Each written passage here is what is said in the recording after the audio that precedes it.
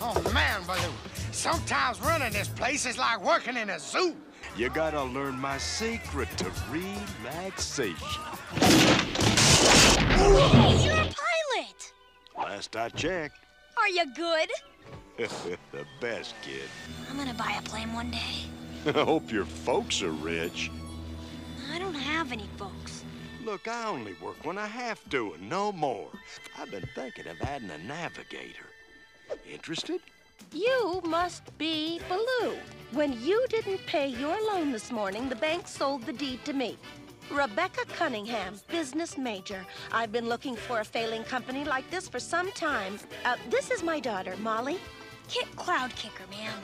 I'm the navigator. You gonna be my pilot, or what? Ooh, they make me so angry.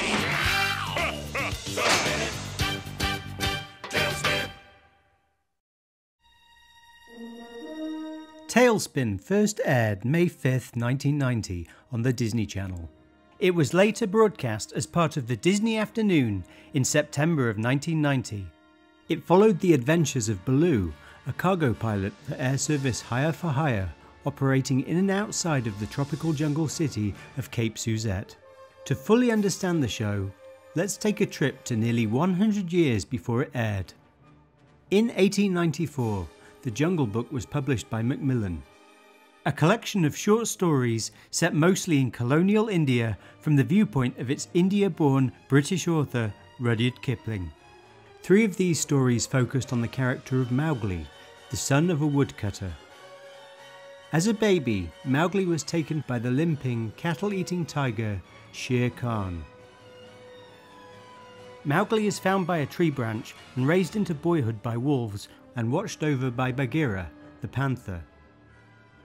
He also had a teacher of the various laws of the jungle named Baloo, a sleepy, lazy brown bear who lives on a diet of honey, roots and nuts. Shere Khan wants to kill Mowgli, as he is a man, but Mowgli stands up to him and, under Bagheera's guidance, takes a red flower, Bagheera's name for fire, from the human village and scares him off. Mowgli then goes to the human village, where villager Mesua recognises him as her own son, who was also stolen by Khan, and takes the boy as her own. After 3 months, and unimpressed by the villagers, Mowgli has Shere Khan killed in a stampede before skinning him. A jealous village hunter, Buldeo, convinces the villagers that Mowgli is an evil wizard, and a now village bard Mowgli returns to the jungle.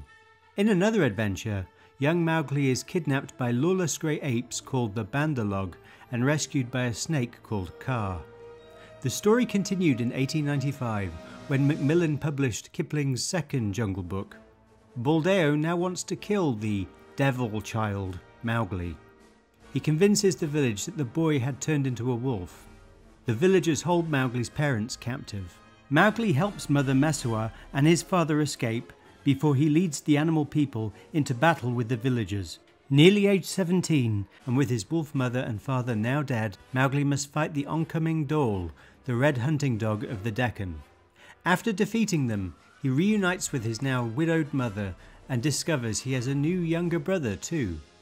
The books showed a young protagonist from 2 conflicting communities, just as India at the time was being controlled by the imperialist rule of the British Empire. In 1966, Walt Disney was adapting The Jungle Book for the big screen. In this new interpretation, baby Mowgli is found by Panther Bagheera and is raised by wolves. Word is that villainous tiger Shere Khan wants to kill the boy. Kaa the manipulative snake is also interested in Mowgli. Mowgli befriends the lazy grey bear Baloo, much to Bagheera's annoyance. He is then captured by monkeys and taken to meet their chaotic leader, King Louie, before being rescued by Baloo. Bagheera tells the bear that he must disown Mowgli and, because of Shere Khan, not adopt him as a son. Mowgli crosses paths with the villain. Baloo returns and saves Mowgli, who eventually defeats Shere Khan using fire. Mowgli is then brought towards a nearby village, where he leaves the jungle behind for his own home. The 1967 film was a huge hit with some memorable sequences. Sadly, Walt Disney passed away in 1966 before its release. In 1984, Michael Eisner became the new CEO of Disney. He arranged for a meeting of a select group of Disney staff at his Beverly Hills home. Eisner declared that Disney would be venturing for the first time into television animation, a field in which he wanted the company to become the #1 name. He then mentioned that he wanted to make a new TV show based on a candy his son had recently enjoyed.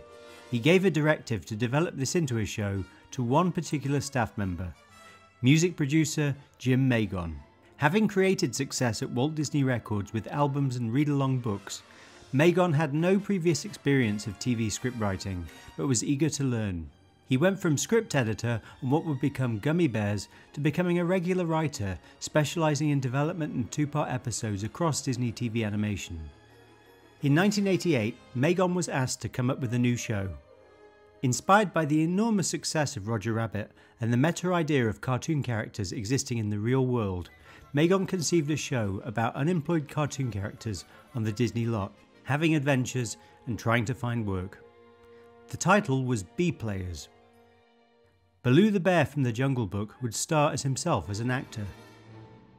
Baloo's accomplice would be new character Ricky Rat, Mickey Mouse's little-known cousin. Magon presented this pitch to the studio, but alas, it was not the home run that he expected. He persisted and repitched the show many times. According to Magon, in an interview with Amber Jones, studio chief Jeffrey Katzenberg eventually joked to him, "If you mention B-Players again, I'll throw you out of that window." With B-Players now dead, Disney TV boss Michael Webster told Magon, "You better come up with an idea quickly, or it's going to be Tumbleweed City here." Magon then remembered how when developing DuckTales, at one stage character Launchpad was a freelance air pilot with his own courier service. He then thought, what if that could be Baloo? Teaming up with producer Mark Zaslov, Magon spent 3 days developing the new idea. He gave it a period setting of the 1930s, when the world still seemed mysterious. The world of National Geographic. It would be comparable to the old comic strip Terry and the Pirates, which had American protagonists on adventures in China.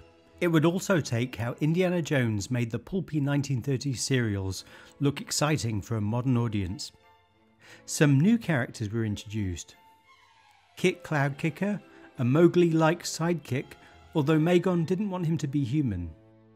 This would be an all-anthropomorphic, bipedal take on the Jungle Book world, and without the humans. Another key character was business owner Rebecca Cunningham. A Casablanca-style neutral bar location was introduced, including another Disney Jungle Book character, King Louie, but now named just Louie. When presented to Eisner and Katzenberg, TaleSpin was a home run. And it was then announced to be part of a new weekday syndicated block called the Disney Afternoon. TaleSpin would play alongside episodes of DuckTales, Gummy Bears and Chip 'n Dale Rescue Rangers. The tone of the show was set by the 4-part origin episode, Plunder and Lightning.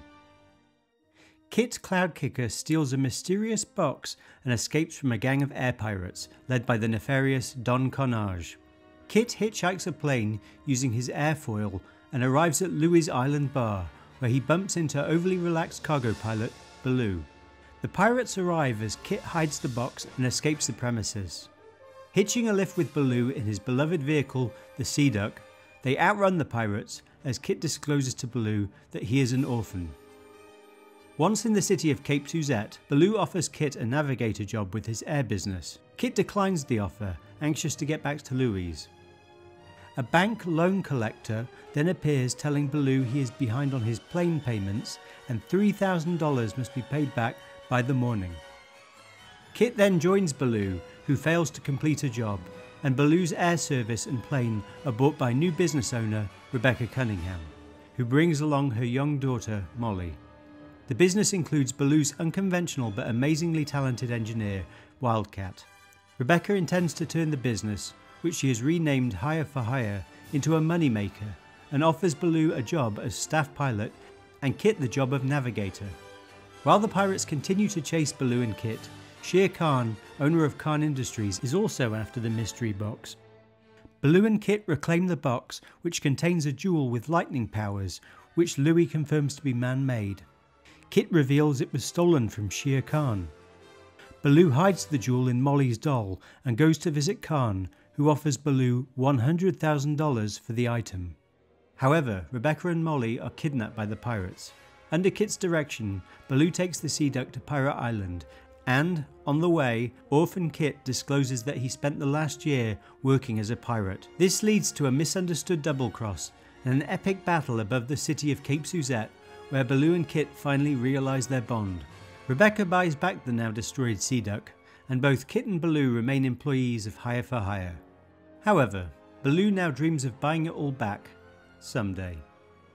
Unlike Mowgli of the Jungle Book, Kit isn't the main protagonist of TaleSpin. Baloo is, and appears in every episode of the show.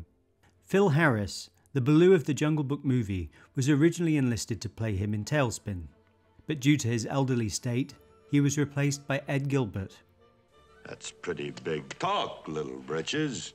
That was quite an entrance, Little Britches. It's not clear how old Baloo is exactly, but in one flashback to his earlier years, Baloo is driving a Model T Ford from the 1900s, whilst wearing a 1910s boater hat. There's also mention of a Great War with biplanes. The Great War ended 20 years ago.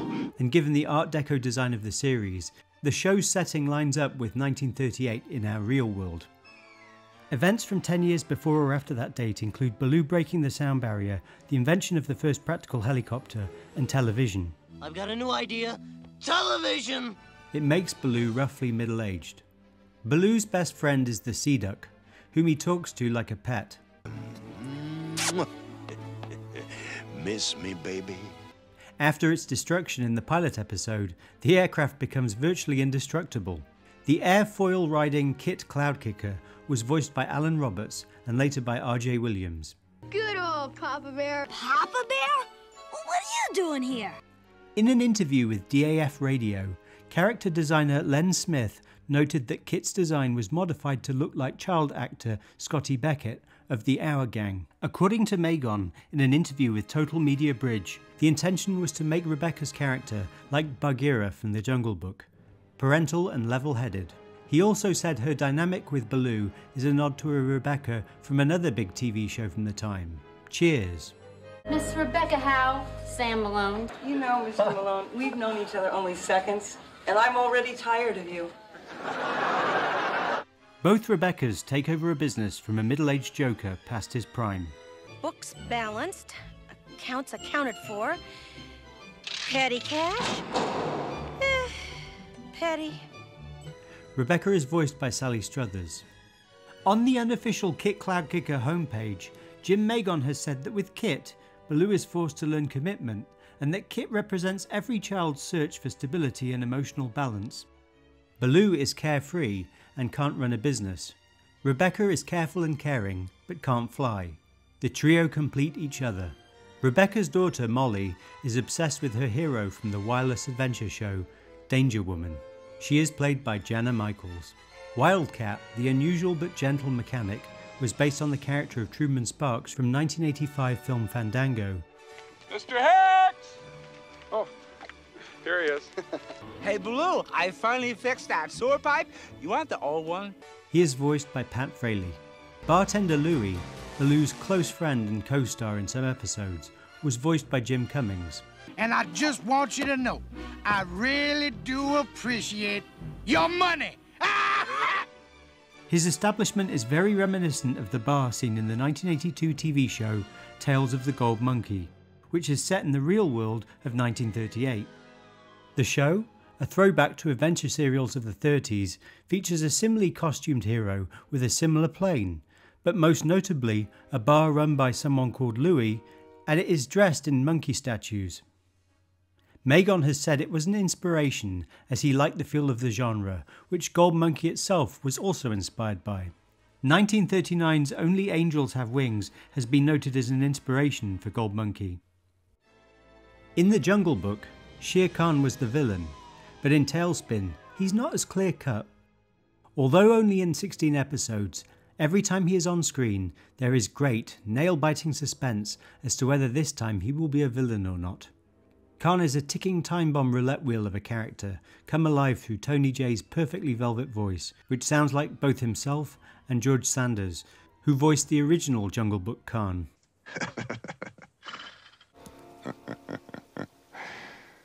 Bon appetit. TaleSpin's reconfiguration of Khan as a businessman is also arguably very much in the Kipling spirit. In the book, Burdeo the Hunter told stories that Khan was possessed by the ghost of Puran Das, an old village money collector. Note that Khan wears a red flower on his lapel, a direct nod to the fire that scared him away in both the Kipling book and the film. Give me the paw of man's red flower so I can be like you. It's delicious visual irony that he now wears it proudly. Often across the show, his animalistic tiger instincts are foreshadowed with visual metaphors. If you look closely in some episodes, Bagheera, who gave such guidance to Mowgli and Baloo, becomes a stock background character working for Khan. With its 1930s setting, the world of Cape Suzette took its visual cues not from the Norman Rockwell-esque world of Karl Barks. The show was instead moodboarded to images of Art Deco, the Machine Age, the work of architect Hugh Ferris, and many classic Hollywood films in that style. But geographically moved to a Jungle Book-like location, and of course without humans. Although there is a retro setting, for other design work, Magon looked forward in time and not backwards. In his earlier days at Disney TV Animation, Magon had been introduced to a couple of films that would captivate him, Nausicaa and Laputa, Castle in the Sky, by the renowned Japanese animation director Hayao Miyazaki. Kit Cloudkicker, astride his airfoil, is not dissimilar to Nausicaa. Magon wanted some more traditional thieving pirate characters, but not on water.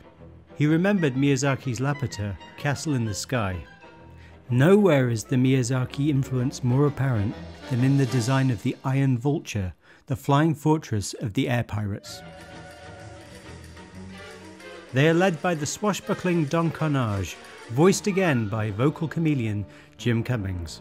He voiced the eccentric villain in an absurd mash of accents. Carnage is the most broadly comedic character in the show and does justice to his own musical number in episode Plunder and Lightning. I am a pirate, I am a pirate, swerving, dashing, sabers, flashing bodies, crashing mollies, gnashing with a pleasure. Carnage seems to be another Kipling-like element. Despite being an original character, he is a red wolf, and his description matches the dhole, the red hunting dog of the Deccan, that Mowgli fights at the climax of the second Jungle Book. Carnage's bumbling accomplices are Mad Dog, voiced by Charlie Adler, and Gibber and Dump Truck, voiced by Chuck McCann. Two other sometimes recurring characters are also not from Cape Suzette. One of them is sort of an antagonist, but not really a villain. From the chilly, authoritarian nation of Thembria, the self-important Colonel Spigot, played by Michael Goff, and meek Sergeant Dunder, voiced by Garfield's Lorenzo Music. Jim Magon spent 1.5 years producing TaleSpin. With 65 episodes, the amount of footage created for the show was the equivalent length of all of the Disney animated feature films running from Snow White in the late 1930s to Jungle Book in the late 1960s. Disney Japan animated the most episodes, and quite impressively, with nearly as many episodes animated by Sunwoo. Other vendors included Wang, who also did great work. However, the animation by Disney France and UK is on another level. Much of it is feature film quality and very physical. TaleSpin also ventured somewhat into computer graphics. Mike Peraza, who had overseen spectacular computer graphics for The Great Mouse Detective, designed the TaleSpin title graphic of Baloo, based on the Popeye cartoon logo. Using the program's Deluxe Paint and Sculpt 3D on his Amiga home computer, he beat out a reputable digital effects company with his effort. Ironically, the final graphic was traditionally hand-animated for the show. On some earlier episodes, Peraza also used an Amiga to plot the animation of flying planes, but it was laser printed onto paper, Xeroxed onto transparencies, and cell animated by a studio. None of what is seen in the finished show was fully rendered CGI. Chris Stone composed and conducted the music score for TaleSpin.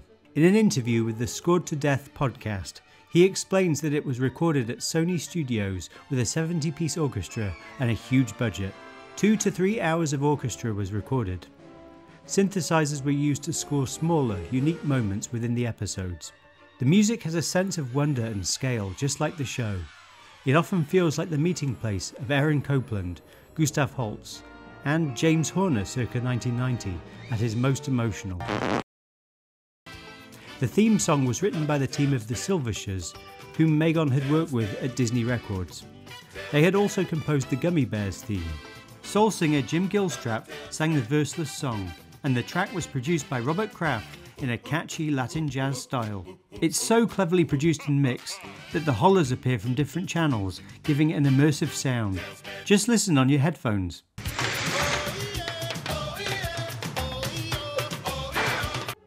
There was some tie-in merchandise for TaleSpin.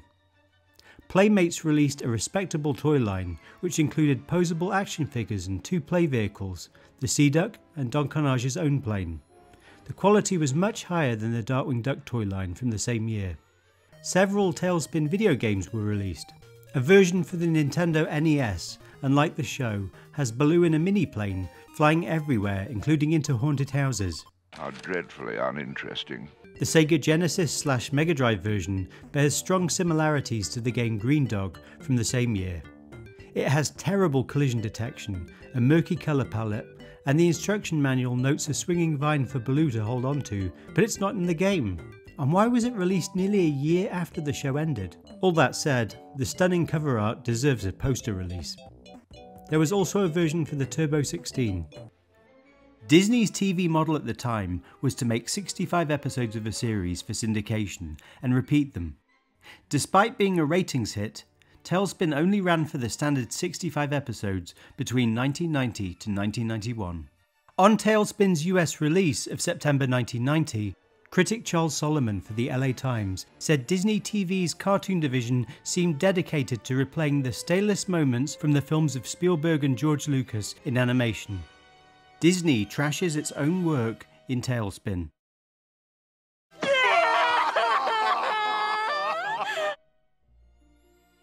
I first saw the TaleSpin logo in autumn of 1991 on the front of the short-lived and long-forgotten Disney Weekly.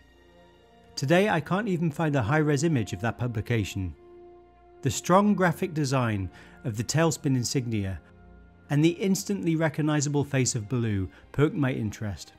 Shortly after, when the show first played in the UK on the Disney Club, the quality was immediately apparent. From the title sequence and the cinematic sound mix, the complicated lighting and the spectacular aerial work, TaleSpin felt unlike anything seen on children's television. There's much to say about the show. Yes, it is an animated children's TV series starring talking Disney animal characters, some of whom don't even wear trousers or shoes, with fantastical air contraptions. But, with adult eyes, TaleSpin has a surprising sense of awe and wonder, as well as an unusually strong emotional core. There are layers of reasons for this that have deep roots in its original source material. Kipling's books mirrored the viewpoint of a Victorian Englishman born in colonial India as led by the British Empire. They're very much about rules, the military, and guidance. A hierarchy of father figure characters tell us to respect the leaders of the world we inhabit.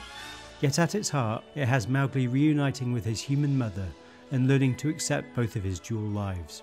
In Disney's The Jungle Book movie, while the Indian character names were retained, the colonial element was played down. It's a very 60s movie. Well, man, what a beat. Always got a bit of action, a bit of a swinging scene, all right? The characters are either about discipline and voiced by stuffy old Brits, or they are musical, chaotic and scruffy. Very funny. At a time of counterculture and anti-war movements, the film very much reflects the contrast between the love-not-fight bohemian 60s youth and the traditional values of their disapproving World War surviving fathers. The movie took an element from Kipling's second Jungle Book, a moment in which Mowgli spots a girl at the end, and made it its own. The film is really about how children discover their own direction naturally. She did that on purpose. Obviously. But how did TaleSpin blend the Jungle Book's world of British rule, leadership and generational fathers into the world of the late 1980s?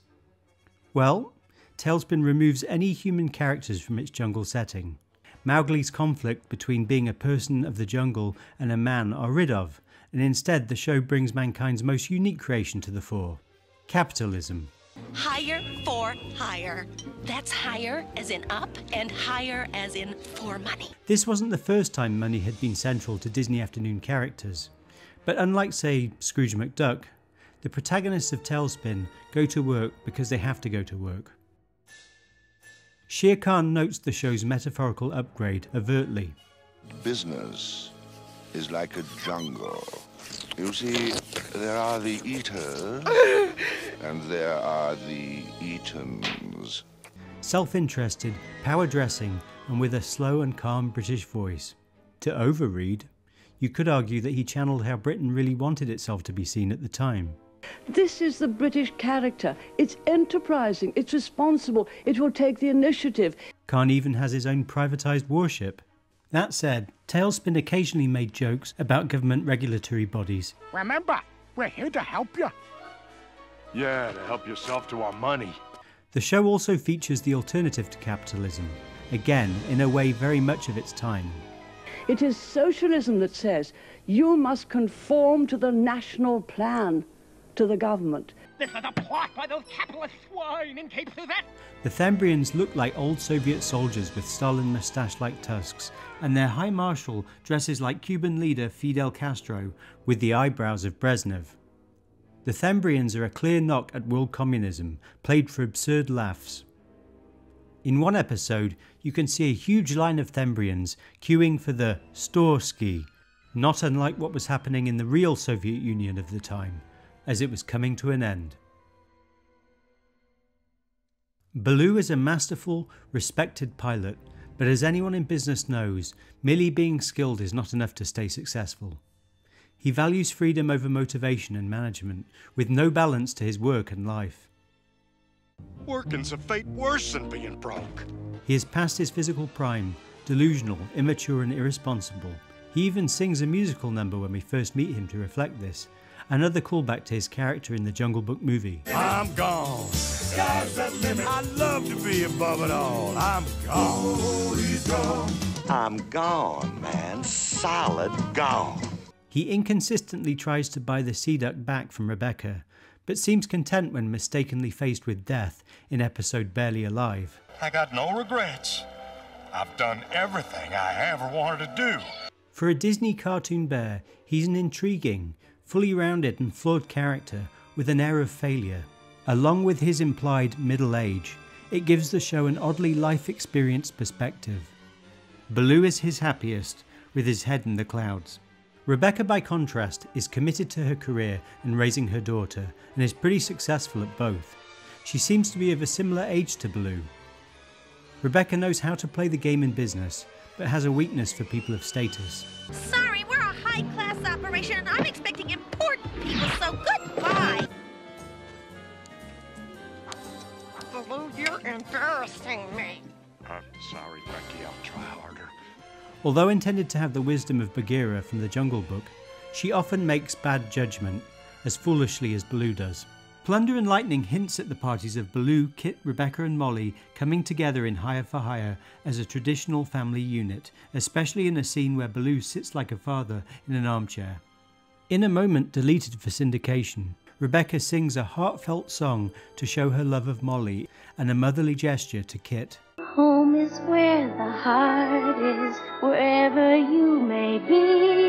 Remember where my heart is, and you'll always have a home. Unexpectedly, the show quickly dispenses of this. Rebecca and Molly live in a plush apartment, while Baloo and Kit sleep at Hire for Hire in separate parts of town.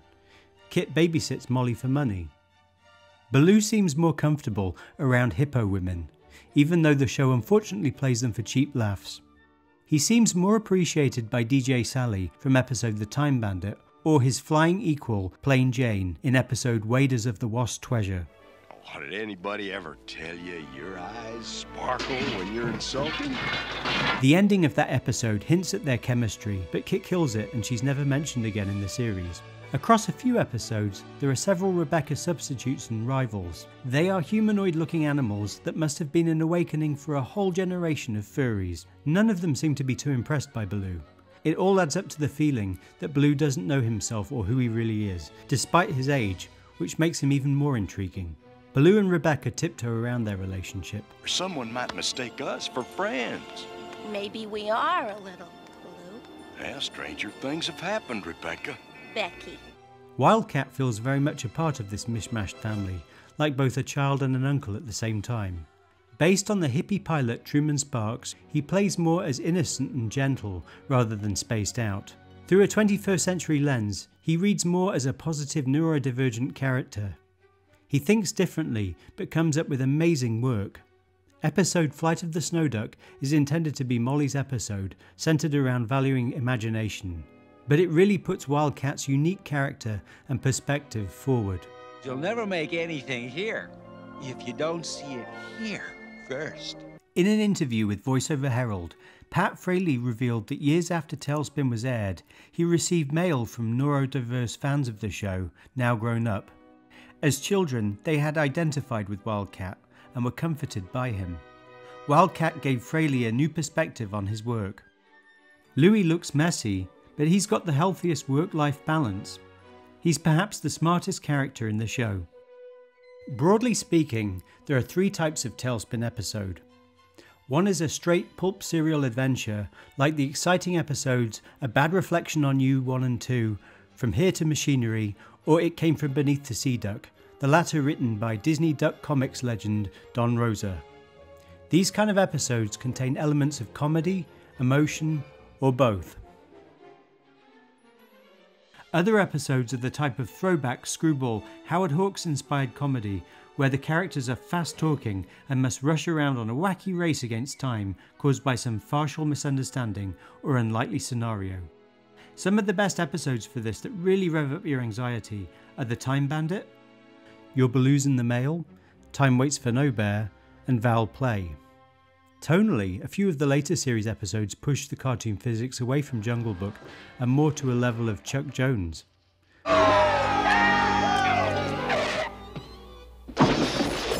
Plus, there's at least one moment of risque humour. Never seen a set of bongos before. The episode, The Incredible Shrinking Molly, looks toward the tonal direction of Darkwing Duck, with that brand of meta humour. What's television? Come on, let's go home. And a character who seems far too similar to a Darkwing adversary. I'm not mad! Of course, I'm not thrilled about you being here either. Run! Be free! Frolic in the wilderness! I said, run away! Run away! Run away! Run away! The final type of TaleSpin episode, as emphasised in the Origin, Plunder and Lightning, is surprisingly deeply melancholic, involving painful self-reflection and loss. And the show is really good with this approach. On one hand, watching as a child audience, we wanted to see light Tom and Jerry style wacky hijinks and cartoon violence with clear-cut villains and heroes. Instead, TaleSpin sometimes gave us something more akin to Don Bluth, with heavy, maudlin scenes in which characters cry, take responsibility and reflect on broken dreams, failure and their perceived end, or show the world in complex shades of nuance. Now experiencing middle age, I find these episodes hold a lot of emotional truth and are quite touching. It also has to be noted that patriarchy and fatherly guidance were a big part of the Kipling books and the movie. Mowgli became a father in his final story, In the Rook. Mixing in the complicated surrogate family dynamic, intentional or not, TaleSpin inherits a lot of attachment issues connected to the father. Although we never see a formal adoption, there's this paternal bond between Baloo and Kit. From now on, you're with me. Thanks, Papa Bear. Kit is a navigator to Baloo, providing him with a guide for both air journeys and life. At the end of the Jungle Book movie, Baloo accepts Mowgli disappearing with the humans, but in TaleSpin, Kit stays with Baloo. However, Any kind of true family aspect becomes much more complex and a sensitive and cruel issue that cuts through, especially in the moving episode Stormy Weather. No! You can't tell me what to do! You're not my dad! The episode Double or Nothing has Kit wanting to replace a broken record of Baloo's father, a character the series never really confronts. Not my daddy's record. Ah, Baloo. That was your favorite song, too. In the comedic, inheritance-themed episode Balooist of the Blue Bloods, it is revealed, very light-heartedly, that Baloo's von Bruenwald family was murdered by servants. Father didn't have this much trouble with the 12th Baron. Ultimately, Baloo loses everything due to historical tax bills, so the events of the episode are meaningless. While it doesn't expect you to take it seriously, the episode acknowledges a disconnect between Baloo and his family. In a few episodes, we see Baloo's older heroes who literally disappear into a setting sun, with these seasoned characters describing their decidedly rather permanent exits, strongly implying death. But where will you go? Out there somewhere. We'll be all right. Now I can finally fade away to somewhere nice and quiet. And I'm leaving the world in pretty good hands. Finally, they fulfill their dreams before taking a bow. One of the best episodes, The Old Man and the Sea Duck, has a memory loss affected Baloo on his own in a cavernous pit. Fortunately, he finds the guidance of a lone old flight instructor. Without giving too much away of this incredibly emotionally powerful tale, it asks us to remember those mentor figures who have made a lasting, positive influence on us. Look around you, Baloo. You're free as a bird. The skies are yours. Rebecca is like Baloo, but has neglected herself and her own romantic dreams, and is now balancing that fact with raising a daughter, the father of whom we also know nothing about. In the episode Her Chance to Dream, we see the career-focused single mother Rebecca fall in love with a handsome, seasoned gentleman of another time. It's seemingly too good to be true, and of course, Rebecca is last to find out that tragically, he is not what he seems. She is then forced to make a choice between this silver-haired man who represents the selfish neglect of romantic attention in her own life and her daughter, Molly. Concerningly, Rebecca doesn't even see this as an obvious or easy choice, yet amazingly to the viewer, it's both understandable and devastating. Molly as a character often plays as whiny and saccharine, but she is fleshed out and given dimension in episode Jolly Molly Christmas. The young daughter goes out of her way to wish her mother a return to Christmas snowfall on the tropical Cape Suzette, allowing Rebecca to visit cherished childhood memories. Again, a beautiful episode. With wonder, emotion and awe, these transcend children's cartoons into art. Coincidentally, Libby Hinson wrote all 3 of these episodes, and amazingly she was only a few years out of film school. The show often had a refreshingly nuanced view of the world. It showed that just because we don't agree with someone or what they do doesn't mean they're a villain.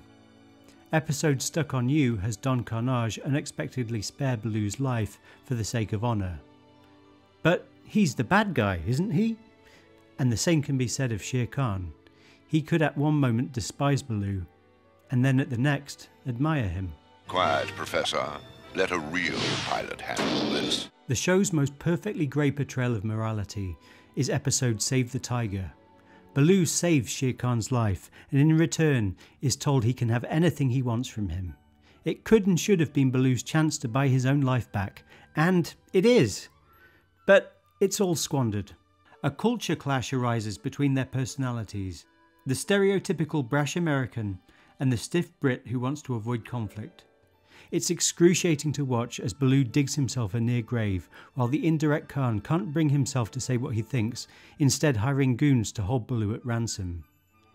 Khan's sort of a victim here, against his predatory tiger of the Jungle Book, and his final comments at the episode's ending really show how insignificant Baloo's life is to him. Now, shall we move on to more important matters? The penultimate episode, Bygones, feels like the perfect farewell for the show, in which Baloo flies with a childhood hero. Ever since I was a kid, all I ever wanted to do was fly with you.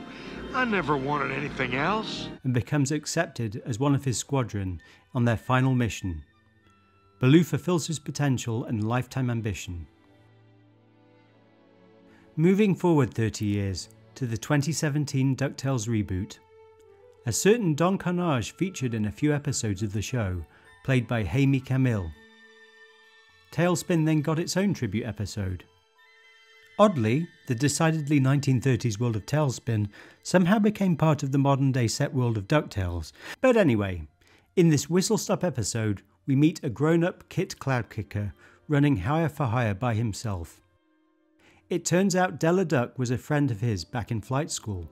Now, Kit spends his days sleeping in a hammock while the bank is chasing him. Sound familiar? Kit is a bad and negligent pilot. Baloo, whose guidance is now absent, had said Kit would make a great pilot. But I can't get my license for 5 more years. But when you do, you'll be a regular ace. Don't let it go to your head. But I think you're gonna be a great pilot someday. You're gonna be a great pilot. Yeah? You really think so? I know so. Perhaps Kit is now running higher for hire out of guilt. Kit finds the guidance he needs from DuckTales' Huey. But you are great at cloud kicking, and you are great at flying. The thing you're great at is special because you're the one that's doing it. We then see a grown-up Molly living the empowered life her mother fought for her to have. The Sea Duck is now part of Danger Woman's death-defying Sky Circus. It's a beautiful reunion, so true to TaleSpin and so true to the Jungle Book movie. A big arc in such a small space of time. Aside from the now banned episode Last Horizons, TaleSpin largely sidesteps awkward analogies with species and race. Everyone is an exotic animal of any size, somewhat humanoid, and there are some amusing interspecies relations. See, Father? You've been a good king. Now I'm judging. A little passionate fajita. You wouldn't marry a panther, would you? I don't know. Come to think of it, no panther ever asked me. Sometimes it pushes its rules on the line between humanized animals and wild or pet animals, and who exactly is allowed to not wear clothes partly or fully. Given the weight of the real-world subject matter and the quality of the writing, sometimes you wonder if they could all just be human characters. But conceptually, the idea of the Jungle Book in the world of employment is pure genius and so creatively executed. As TaleSpin was reaching production, someone else was mixing anthropomorphic people with old human aviation, and in a slightly different way. Miyazaki himself released a book called Age of the Flying Boat, the early version of a nuanced story about shame and honour starring a cursed pig-headed pilot, Porco Rosso. Magon has noted that in the later 1992 Porco Rosso film, 2 cliff walls, similar to those in Cape Suzette, could be seen. Maybe Miyazaki had been watching. Probably not, but it's a nice dream. TaleSpin created a timeless world. A few coded Star Trek references aside, Get us out of here, Scotty! The name's Joke. No one is stupid enough to risk the wrath of Khan. there are no dated pop culture references like, say, Darkwing Duck. Wayne Newton, eat your heart out. My future's so bright, I've got to wear shades. Okay, 1 point off for that. Yet, of the classic Disney afternoon block, there's something about TaleSpin that makes it seem to be the least celebrated show, in spite of its enormous quality. There has been no recent movie, TV series reboot, or comic series as there had been for other Disney afternoon shows. With its pulp throwback Saturday matinee serial Airborne Adventures, TaleSpin reminds me of an underdog Disney feature that was released towards the end of the show's run. It too had an emotional score, this time by James Horner. Deco-dressed 1930s atmosphere, swashbuckling, and a scary Brit. TaleSpin actually had a jet-powered hero episode, Bullethead Baloo. And look at this newsreel comparison to episode From Here to Machinery. You could say that something was literally in the air. That said, The Jungle Book was the last hurrah for Walt Disney before his death, and TaleSpin was broadcast during the peak of Disney's Renaissance reinvention. More than any other Disney afternoon show, TaleSpin embodies what the Disney afternoon symbolised at the time. It debuted during some big world events. A recession, the Soviet Union was unravelling, and Thatcher met her end, though not because of a red flower.